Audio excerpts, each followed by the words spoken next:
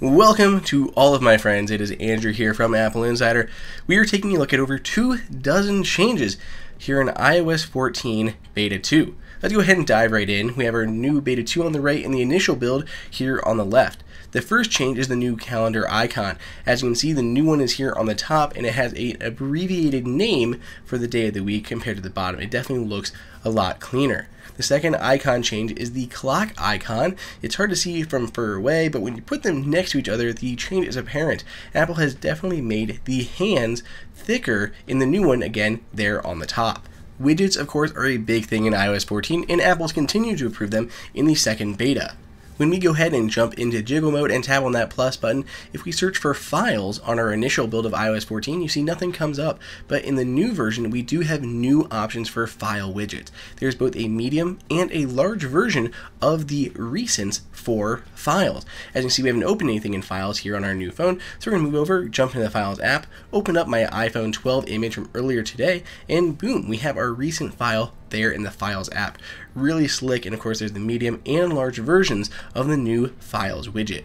Another one that I want to show off is the new Reminders widget. Now, we did have the Reminders widget in the first build of iOS 14, but in the Beta 2 version of iOS 14, it looks a little bit different. Here you can see that it's been reworked a bit, we have icons moved around, and we have that most recent task there at the bottom, as well as just the count. So it's really mainly the medium and the small ones that got a bit of an overhaul, and we also saw actually in the Reminders have some tweaks to how emojis are displayed, the icons for the list themselves. So some small tweaks to the Reminders widget, and just adding widgets in general has been updated very slightly. If we go to look at something like batteries, notice the color here at the bottom for adding widgets. It actually reminds me a little bit of the music app where it kind of would adapt to the background of whatever you're looking at. That's what it's doing here. So it kind of, depending on the app or the widget that you're adding, the button at the bottom will change colors to essentially mimic that. So a really small touch there, but I love that Apple thinks of these things.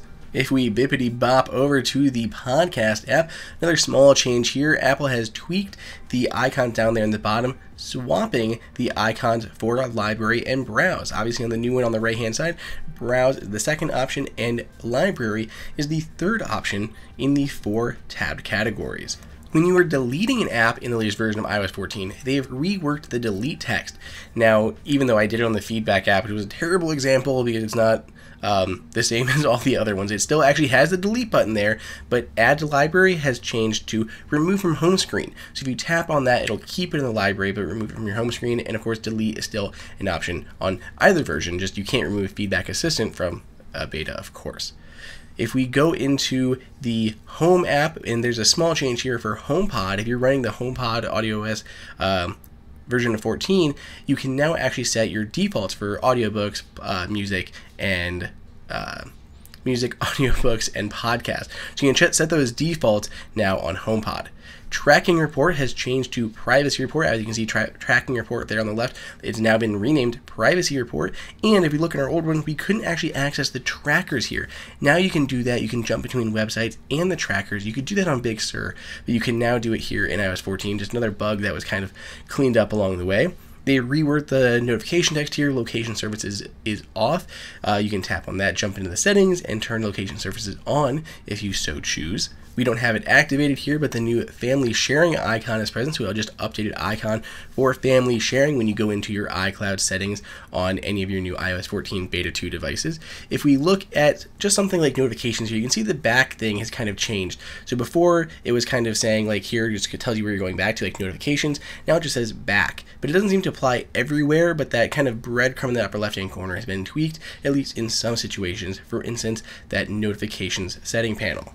If we keep moving along, if we go down to reminders, you can see the time here for all day reminders has been updated. It still kind of says, that 9 a.m. is the default, and you can tap on the time here to bring up a similar interface, but it's just on by default here on the iOS 14 Beta 2 version. If we go down to the bottom of the reminder settings, you'll also note here, so assignment notifications, which is a toggle, now is the assignment reminders and its mute notifications, which is also now a toggle. So it just kind of rechanged to give it a heading and then the actual changed name of the toggle itself.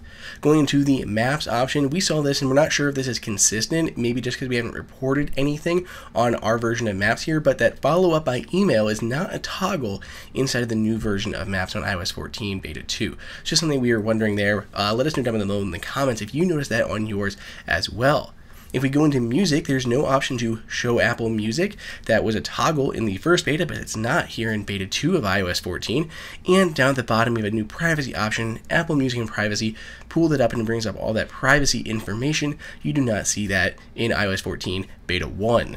Speaking of that new kind of privacy panel, if we go back a second and go into the news section, you'll notice here that that is also an option. We have this newsletter and privacy as a new privacy information piece here. Pull it up, gives you all that privacy information. Just goes along with the Apple News and Privacy. Now there's newsletters and privacy as well. In beta 1, when you would go into the phone option here, there was no icons for incoming calls and announced calls, but in beta 2, we have new icons to go along with. You see that green one and the red one there, they look very nice, so I'm glad that those have been added this beta time.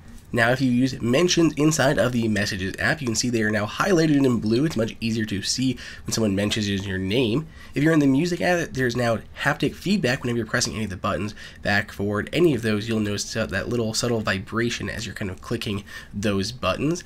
And whenever you're pasting something from a different device, it won't just say from a device, it'll actually tell you the device that it was pasted from. So in this case, Safari from Andrew's Mac Pro. But that pretty much covers it. Those are all the changes we found so far. But I want to hear from you guys. If you found more changes, let me know down below in the comments, or let me know on Twitter at Andrew_OSU. Hey everyone, did you guys like that video? Be sure to click on that like button so we can create content that we know that you guys want to see. And follow AppleInsider on all social media channels. If you want the best prices on any Apple gear, check out the AppleInsider price guide that is updated daily. And until next time, we'll see you later.